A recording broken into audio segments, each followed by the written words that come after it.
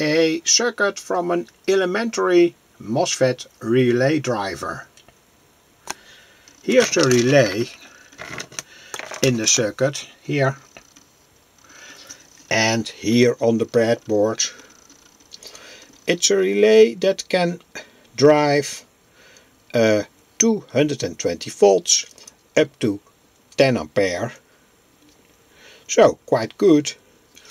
And the internal resistance from that relay is 280 ohms. But this circuit is more or less universal. You can also use a relay from 100 ohms, DC ohms in the coil, etc. I've used the BUZ80. It's an N-MOSFET.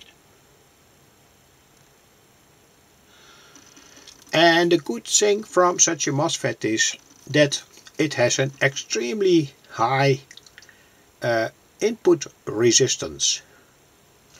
That also makes it somewhat unstable when you make the gate flow without any resistance according to the positive or the negative lead.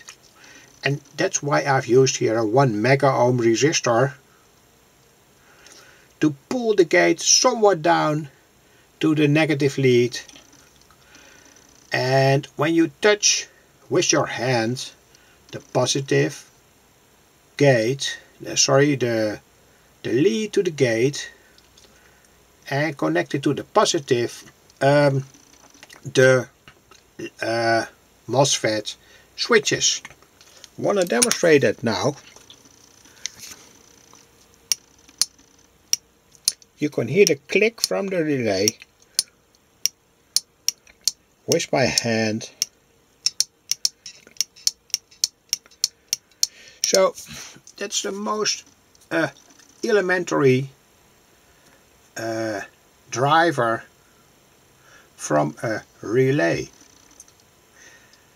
And the good thing from it all is that the input is high impedance. So it's a sensitive input.